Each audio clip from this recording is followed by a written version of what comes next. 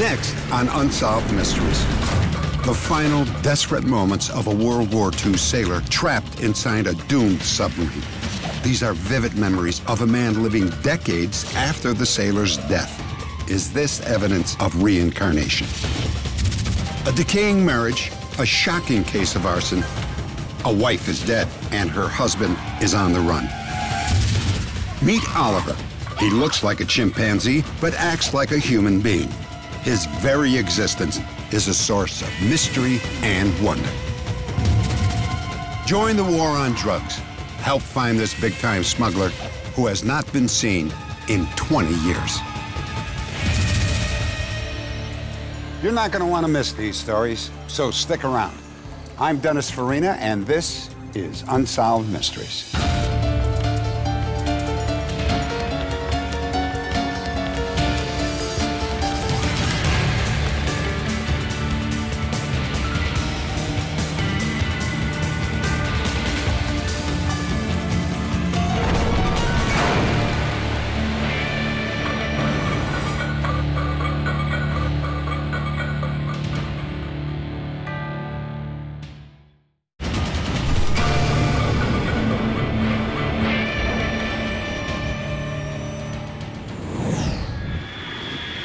Glendora, California. Bruce Kelly grew up in Southern California in a small town just outside of Los Angeles. For his entire life, Bruce suffered from 3 overpowering phobias: a fear of flying, a fear of enclosed spaces, and a fear of water. Anytime that I got around a swimming pool, I would be afraid to even go close to the edge of the pool. I would just walk way around it. It even was to the point bad enough where I couldn't sit in a bathtub. I didn't like the feeling of water coming up around me. Over the years, Bruce tried many different treatments for his anxieties, but nothing seemed to help. In desperation, he went to a hypnotherapist who specializes in past life regression. Bruce would learn that his deep, irrational fears were the result of traumas that happened years earlier, even before he was born. On the number 3, you're going there now. On the next number 2, you become a part of it. On 1, you're there.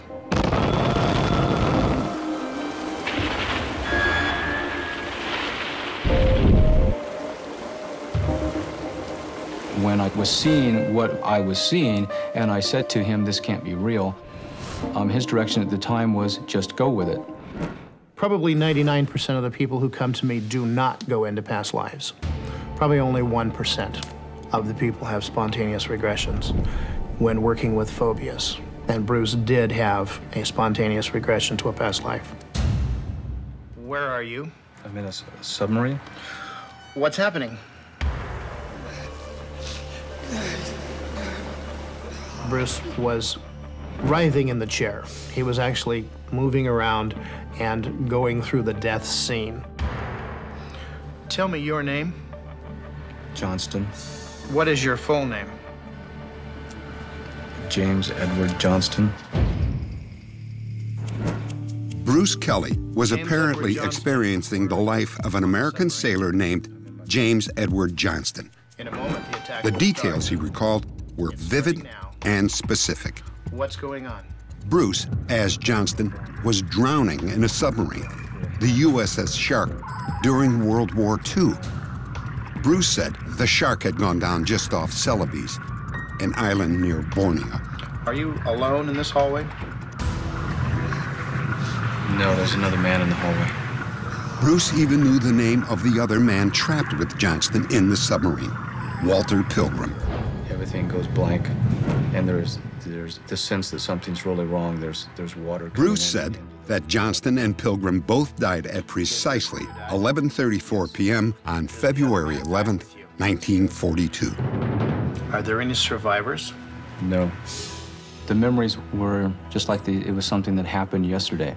They were very close to the surface. They came up real easily. At first, it was like I was just making it up. Like, this really can't be happening. This really can't be real. I have to be making this up. And I went to the library more to prove that it didn't happen than it did happen. But Bruce was in for a surprise. He was stunned to learn that the first American sub lost in the war was the USS Shark, the very submarine Bruce had named under hypnosis.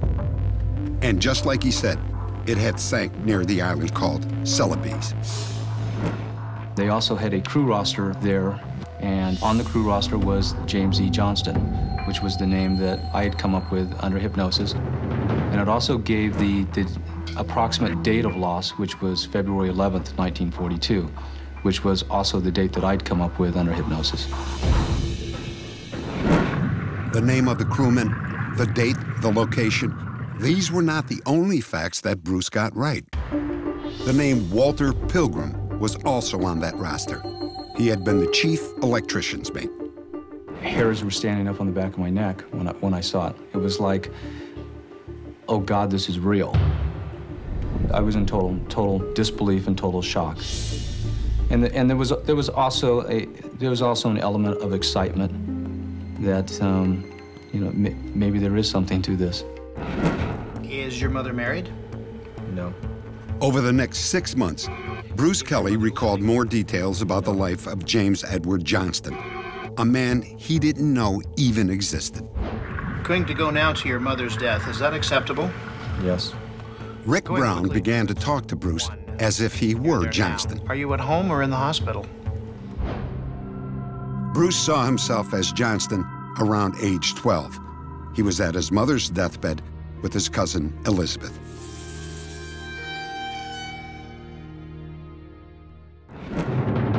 Some memories were trivial. As Johnston, Bruce clearly recalled that he always ate the end pieces of a loaf of bread.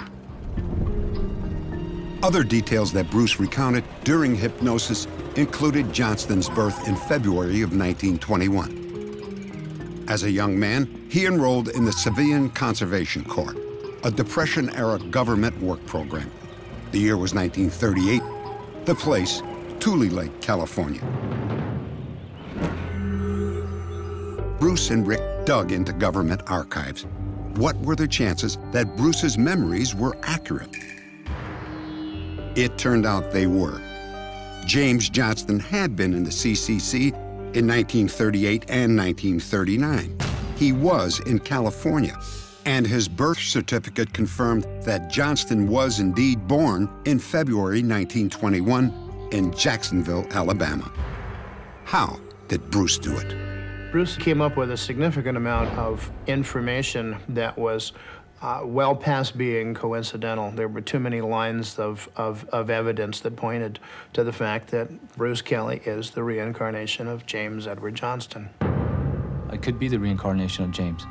Or it just may be some information that somehow or another that I've tapped into, and it means, you know, it's something else that's happening. I don't know. Were the images that haunted Bruce Kelly's subconscious evidence of reincarnation?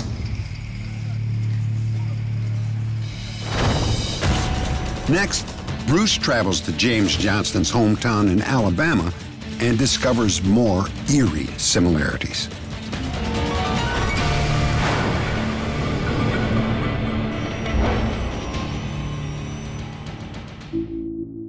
James Edward Johnston died when his submarine went down during World War II. Bruce Kelly wasn't even born yet. But under hypnosis, Bruce was able to provide accurate details about Johnston's life. How is that possible? Jacksonville, Alabama. 5 years after first being hypnotized, Bruce decided to visit Johnston's hometown. Unsolved Mysteries joined Bruce and Rick Brown. What you are about to see is not a recreation. At the house where Johnston and his mother lived, Bruce had a strong reaction. There's a lot of stuff here. The back bedroom's right over here. You feel that, huh? Yeah, that's the bedroom. Okay. That's the room they stayed in. So I remember he used to come in the back. There was an alley back here or a dirt road or something. Yeah? It's almost like he wasn't good enough to come in the front door. moving to the side of the house when I could actually see the bedroom and I knew that was the bedroom, that's when the feelings really started hitting. Remembering that he used to have to come in on the back street and come through the back door, the back porch, I remember that. I remember the feelings of kind of feeling like a second-class citizen. They were poor, she was unmarried. I couldn't vocalize it myself, and somebody off camera said something to the effect of, you've come home. And that's when I got real emotional, because that's exactly what it was. Hi. Say you made it back down this part of the country. Afterwards, Bruce Kelly meets several people who remembered James Edward Johnston as a boy.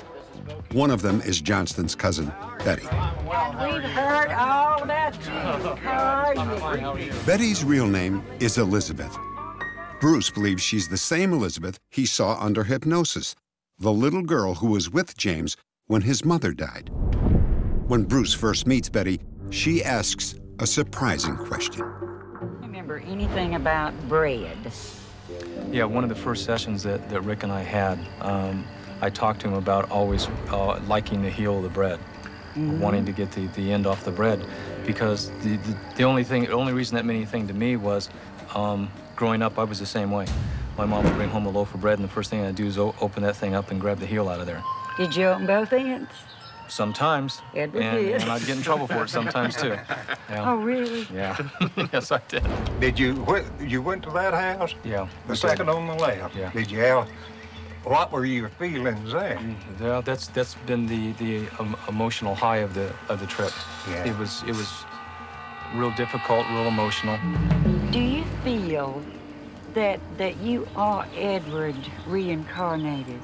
I don't. You don't really feel that? I don't know. I don't know. You know, I've been asked that question so many times, and all I know is for some reason or another, I have all this information about him. I really don't know what to believe. I have doubts.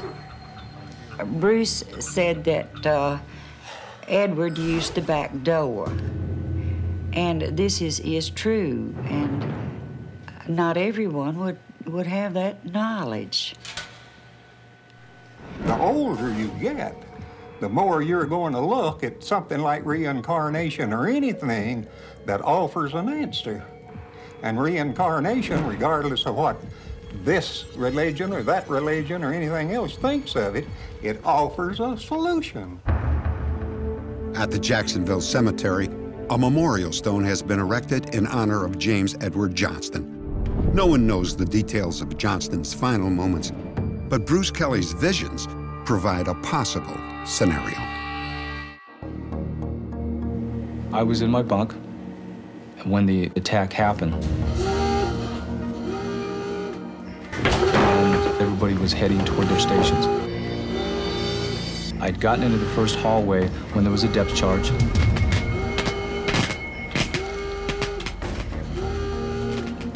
The submarine was rolling and moving. James got to his feet, and he'd gotten 5-10 feet more down the hallway when there was a second depth charge, and it was obviously a direct hit.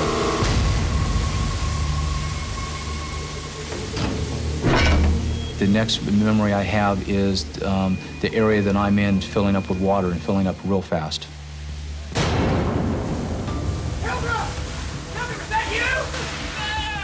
There was another man in the hallway, and he was experiencing the same thing I was, knocked off his feet a couple times, and now trapped in this hallway that was filling up with water.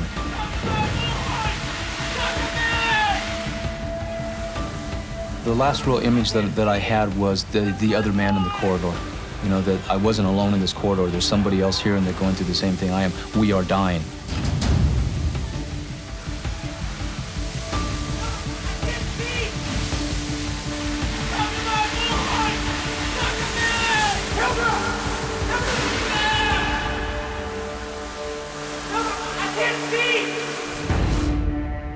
I'm probably not as afraid of death as most people in the United States are, or Western civilization are. Death isn't something that I think about every day, and I just try to live every day and enjoy every day the best that I can. And when death comes, it comes. I think that there is something beyond, and I don't think it's a final situation. I don't think just it's the end of. There's more. Perhaps there was more for James Johnston, who died trapped in a submarine during World War II. Perhaps, just perhaps, he had a second chance at life in the person of Bruce Kelly. Next, it seemed like a routine house fire, but it turned out to be arson, which turned out to be murder.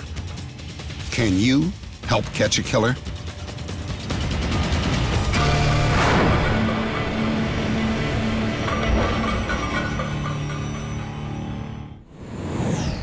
White Bear Lake, Minnesota.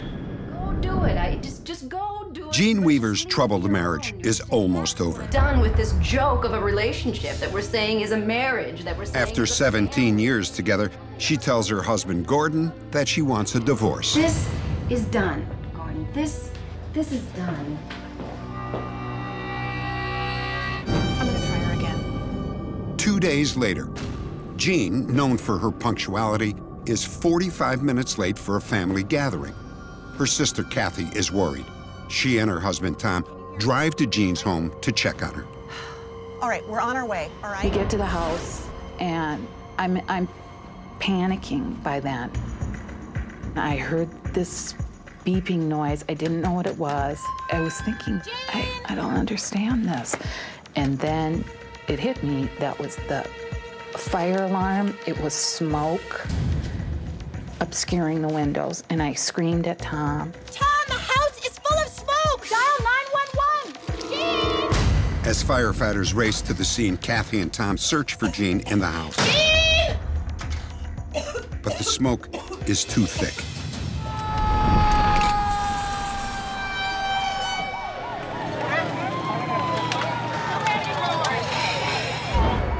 In the basement, firefighters discover that flames have burst the water pipes.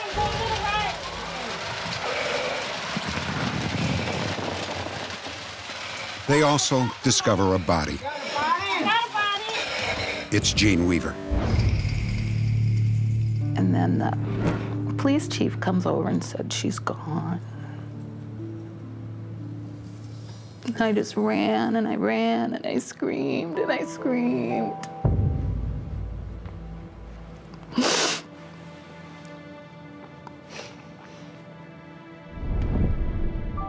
I just can't begin to say how special Jean was. The fire had been deliberately set. Police believed Jean had been murdered, and the primary suspect was her husband.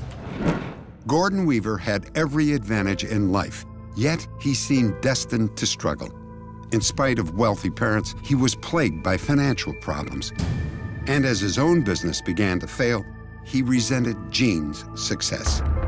We wanted so much to find out that it was just a horrible accident, that he had nothing to do with it. But the more time passed, you know, I started to think that Cordy had actually killed Jean. It was unbelievable, but I believed it. Jean's marriage had been troubled for years. Gordon suffered from serious bouts of depression. Could you just look at me while we talk about this? What Jean would say about Gordy is that he would withdraw into himself. For many years, I just felt sorry for him because he seemed unhappy and just couldn't have a normal relationship with Jean. And she wasn't happy at all, but she thought it was the best for their son to remain together as a family. The day that Jean was found dead, Gordon had been working at his office and running errands. Their son was at a soccer game. Gordon returned home as soon as police called him. We were not able to give him a whole lot of information at that time, and he was asked to voluntarily come up to the police department to speak to one of our investigators, which was myself. Was my wife in the house? Is she all right? Mr. Weaver, I'm afraid I have some bad news. Was she hurt? I'm afraid your wife passed away. I'm sorry. Some of his mannerisms or behavior was not what one would expect, having come home and finding his house, you know, surrounded by evidence tape, and then being told that his wife was, you know, killed in the fire. and we began to suspect that he was possibly involved in the death of Gene Weaver. Investigators examined the clothes Gordon was wearing that day. They found traces of 2 flammable liquids. Those same liquids were also found on Gene's body. Investigators also discovered that Gene had several life insurance policies. They were worth more than $350,000 and were due to lapse just 2 days after she was killed. The sole beneficiary, Gordon Weaver. I believe Gordon went to confront Gene, and I believe he pushed her or shoved her. Ouch! She had a wound to the head, and he panicked.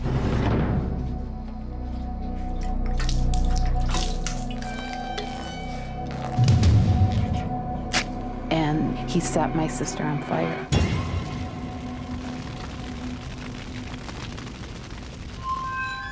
My sister was alive when he set her on fire. Because of the fire, some water pipes burst in the basement. The water pipes appeared to contain the fire to the laundry room area and also help preserve her body to the point that the medical examiner could do a complete autopsy and locate the head injury and some other physical evidence. Almost 2 weeks after Gene's death, Gordon Weaver was arrested for her murder. He was soon released on bail. The $300,000 cash bond was provided by his parents. With the indictment hearing a week away, Gordon borrowed his parents' car. They said he was going on vacation, alone. 2 days later, the car was found abandoned in a suburb of Chicago. Bloodstains found inside suggested that Gordon Weaver had been the victim of a violent carjacking. Forensics determined the blood was human, but they couldn't tell if it was Gordon's. The timing of things is just all too coincidental for him to disappear or be carjacked. It's a week before that he is going to be indicted by a Ramsey County grand jury for first-degree murder. It doesn't make any kind of sense at all. 2 days after the car was found, a business associate of Gordon's received an unexpected phone call confirming the suspicions of the FBI. This individual identified the person as Gordon Weaver. Gordon Weaver asked if they found his car. This co-worker spoke with him for just a very brief time, and then Gordon Weaver hung up. We do not believe in any way, shape, or form that Gordon Weaver is dead. Why should he be off somewhere and Gene, the most beautiful person that you could imagine, is gone forever? If I knew then what I knew now, I would never have left Gene alone for a second. The phone call makes it all crystal clear that Gordon Weaver did not die in that vehicle on that night. Gordon Weaver is still on the run. Update. After 4 years on the run, Gordon Weaver was captured. He was found in a remote corner of Oregon, living under the name David Carson. A woman recognized him from a mugshot on the internet and tipped off the authorities. Gordon Weaver was arrested and charged with murder.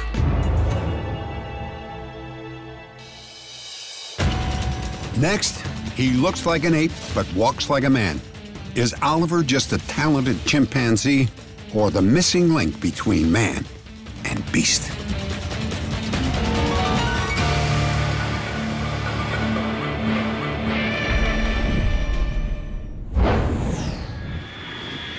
Henderson, Nevada. Joe, come on out, Joe. We recently told you the story of Joseph Weldon Smith, who was wanted for murder. When police had entered Smith's home, they found the bodies of his wife, Judith, and his 2 stepdaughters. All 3 had been strangled and bludgeoned to death.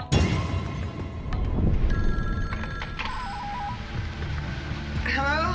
2 hours after the bodies were discovered, Smith telephoned a family member. Joe. He denied any involvement in the murders. Joe, what's going on? He called her on the phone, told her that he had killed one of the people that did the killing, and knew who the other ones were. I'm gonna find the guys who did it. I know who they are, and I'm gonna kill them. In my opinion, it was a ruse by Mr. Smith to get support from Judah Smith's family members and make them believe that he was not involved in the killings. By the time murder charges could be brought against him, Smith had vanished, but he didn't get very far. Update. Just minutes after we profiled the case of Joseph Weldon Smith, a viewer called to report that Smith was living near Los Angeles, California. He was hiding out in this motel, but managed to escape before he could be caught. Once we established that Joe Weldon Smith was in the Los Angeles area, we focused our attention to his brother, who we knew that he had close contact with. After 5 days of surveilling this brother, we established where the suspect was residing. 20 minutes later, Smith was arrested at a second Los Angeles motel where he had registered under an assumed name. Inside his room, detectives found several credit and identification cards. Smith told police that he was in the process of creating a new identity. At the time of his arrest, Joe Smith indicated to me that he had seen the last airing of the Unsolved Mystery program. He also told me that it was very tough being a fugitive, and he always knew that someone would be knocking at the door one day. He's kind of glad it's all over at this point. 2 days later, Joseph Weldon Smith was returned to Nevada, where he was convicted on all 3 counts of first-degree murder.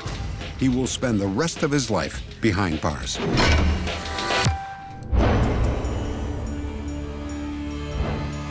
DNA scientists tell us that humans are just a few chromosomes different than chimpanzees. But now a chimp has been found that may bring the 2 species even closer together. San Antonio, Texas. A wildlife sanctuary in San Antonio, known as Primarily Primates, is a retirement home of sorts for some 500 wild animals. They have been rescued from medical labs, circuses, and sideshows. After years of living in cages, new residents often move in pained, halting steps. But one chimpanzee was remarkably different when he showed up. Hi, Ollie. His name is Oliver. Wow, Ollie, you stand up. Look at you. When Oliver came outside for the first time, he'd been 9 years in a lab cage. He walked out, and he walked upright in a way that no chimp who was trained to walk upright would ever walk. His back is straight, his shoulders back, and his knees are locked. It's unique. In his younger days, Oliver was an international celebrity. Some said he was proof of the existence of the legendary Bigfoot. Others believed he was a completely new species. Since long before I helped start Primarily Primates, I had heard about the ape called Oliver. I'd collected old tabloid articles, and I really wondered, is this the same Oliver? I wasn't quite sure until I saw him, and there's no doubt. This is the upright walking ape who had become a living legend. Oliver had been imported from Africa as an infant in 1960. His first animal trainer, Frank Berger, was surprised by Oliver's human-like traits. The first thing I noticed with him, he was bald-headed. Chimps have hair right with his bone structure. His head was smaller. He had a narrower face. One day I sat at a desk, and he come crawl to me, and all of a sudden he took a hold of my pants leg and he stands straight up. I almost faint.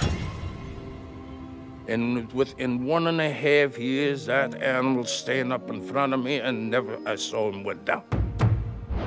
I've seen a lot of chimps, but I've never seen one just like him.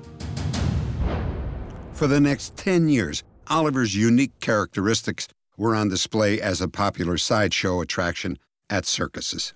He was billed as a missing link. They had a window where the public could walk past him and look in and see him in his exhibit. They did take him out a number of times onto a stage for the press to take a look at him for publicity, but otherwise he was generally in this enclosure alone where people could walk past the window and see him. Oliver caught the attention of an attorney, Michael Miller. In walks this almost 4.5 foot or 5 foot creature, his hair bristling, and walking absolutely upright. As they say, as advertised. I could not believe what I saw. In 1975, Miller purchased Oliver from Frank Berger for the sum of $8,000. There were many, many, many questions about Oliver. Enthusiastic to the point of being wild. People were offering me money for the story. I had no interest in it. I said, I really want the story to get out, but I want to get the story out to attract serious attention from the scientific community. This creature may have interest and importance. That turned me on. That spring, he took Oliver to the annual banquet of the famed Explorers Club in New York City. Oliver created a huge sensation. It was an amazing experience because it was King Kong. I mean, that was truly King Kong. I would say that there was a consensus there, too, that this is a very aberrant chimpanzee. They were always grounding it in, this is a chimpanzee who's aberrant. And I understood that. But when I would say, can you explain the aberration, that would be interesting. The answer was always the same, no, we can't. Oliver was then invited to tour Japan. He caused excitement wherever he went.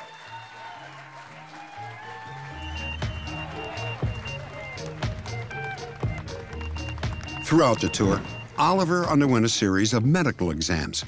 His blood test results proved to be unusual. Curiously, 2 of the 40 tests suggested he was not human and not ape, but something in between. These blood samples contained 47 chromosomes, 1 more than a human and 1 less than a chimp. The other cells contained 48. The Japanese doctors, however, attributed the discrepancy to human error. When the tour ended, Michael Miller found he could no longer afford to support Oliver. He placed him in a wild animal park in California. Oliver eventually wound up in a research lab. There, he languished in a 5 by 7 foot cage for 9 long years. Oliver was never used in any experiments and was finally rescued by primarily primates. I had the impression when I saw Oliver walking bipedal that he had possibly been trained to walk bipedally. He could do it for quite a while. I don't think he's anything but a chimpanzee. I know that there are other animals out there we haven't found yet. Oliver very well could be very special in that he could be the only example around of a whole new species. 1978. After 20 years apart, a very special reunion took place between Oliver and his first owner, Frank Berger. Where's Oliver?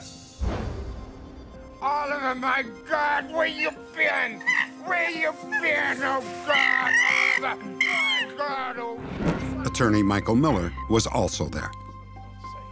He looks happier. He looks much more peaceful. It's delightful to see that he's in such great environment and that he's cared for finally. That's very, very satisfying, very rewarding. Yeah, give me a kiss. Oliver is still alive today.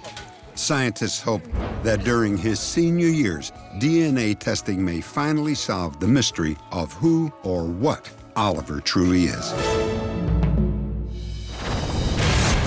Next, the search for the mastermind of a $40 million drug smuggling ring.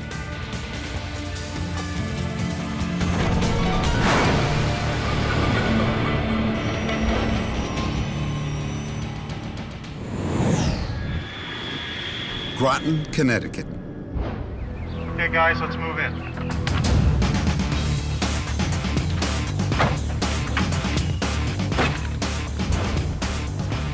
Agents from the FBI, the Drug Enforcement Administration, and the U.S. Marshals Service track a fugitive to a local motel. Federal agents with a warrant! When they enter the room, the man they're looking for has vanished. Salvatore Michael Caruana was suspected of major narcotic smuggling. It was said he had ties to organized crime. He had now become the focus of an intense manhunt. Caruana hasn't been seen in more than 20 years. When FBI agents found his motel room empty, they immediately suspected that he was the victim of a mob contract hit. However, it's also possible that Caruana may have staged his own disappearance. Caruana's criminal history began when he was charged with armed robbery. Years later, Caruana had gone big time. He moved into narcotics as part of an organized crime syndicate in New England. Mr. Caruana was involved in the distribution of approximately $40 million worth of marijuana. We have testimony from just one distributor that in one particular operation, he himself brought $4 million to Mr. Caruana. Hey, Sparky, let me see what we got going here. In these marijuana operations that Caruana was involved, he was with the supervisor. Caruana would show up on the scene himself at the stash house before the marijuana was sent out and talk to his people, make sure it was weighed correctly, make sure the quality was good. He would then tell his distributor that I want X amount of dollars for each pound of marijuana that's here. I think it'll be good. What do you think? He carried guns, he was big with guns, he was big with threats. He would threaten to kill you. There was no question. If you messed up, he'd threaten to kill you. Eventually, Caruana was caught. His smuggling operation collapsed with the arrest of several of his key associates. Their testimony led to an 11-count grand jury indictment. What you got, Mark? Put your back against the wall and face the camera. Caruana was charged with drug trafficking and faced the possibility of a life sentence. Straight ahead. Bond was set at $500,000. He easily posted the bond and was released the same day. Just in time.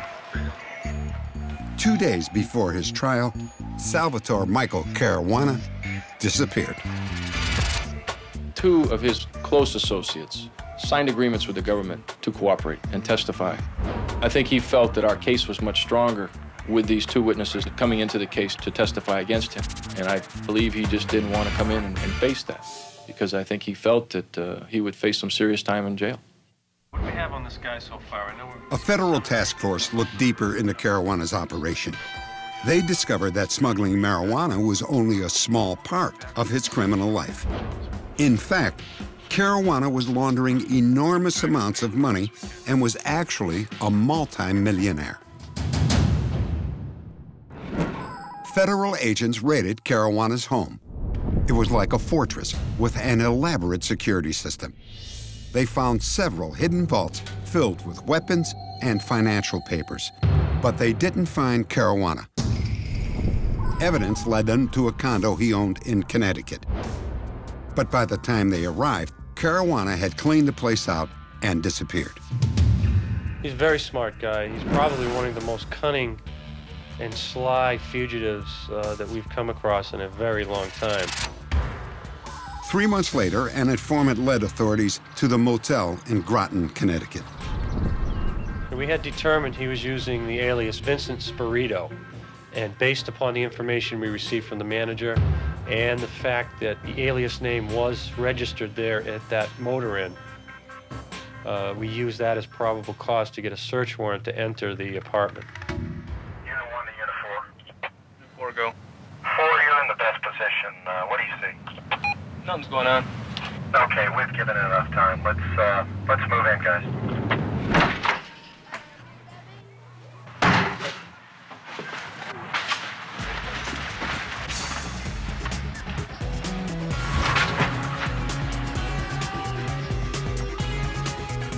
When we first got into the room, it appeared like, geez, he just got up to get a newspaper, that he could be coming back any minute. All secure. But once we started looking at specific items in the room, such as the newspaper and spoiled food, it looked like he hadn't been there for a couple of weeks. Yeah, look at this newspaper, dated May 9. We found a sawed-off shotgun with 4 shells up in the barrel, so it was ready to be what we call combat loaded. We also located a briefcase. Hey guys, got a gun here. In the briefcase was a semi-automatic .22 and cash. From what we found at the motor inn, you could assume that he had been killed by organized crime people who thought that if he was caught, he might talk, but we don't have the body.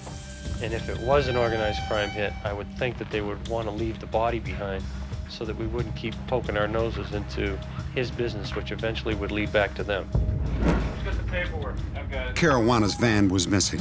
So were his keys, his wallet, and a camera case he was known to carry with him at all times. In the camera case, it is said that he carried an Uzi submachine gun. A month later, Caruana's van turned up at a police impound lot. It had been abandoned at a Connecticut truck stop. When marshals dusted for fingerprints, they found the van had been wiped clean. What we're looking for is somebody to come forward and tell us that they have seen Salvatore Caruana alive after May of '87. He could very well have been killed, but we really don't have anything to point to that. We don't have anybody coming forward and saying, yes, I saw him abducted from the truck stop. It appears that he's done the very smart thing. He hasn't maintained contact with the people that he knew before we were chasing him. Salvatore Caruana is 6 feet tall and weighs 175 pounds. He has brown eyes and graying black hair. Caruana uses the aliases John Michael Hurley, Vincent Spirito, and Face. Caruana is a licensed pilot and computer expert. He should be considered armed and extremely dangerous. If you have any information, please log on to our website at unsolved.com.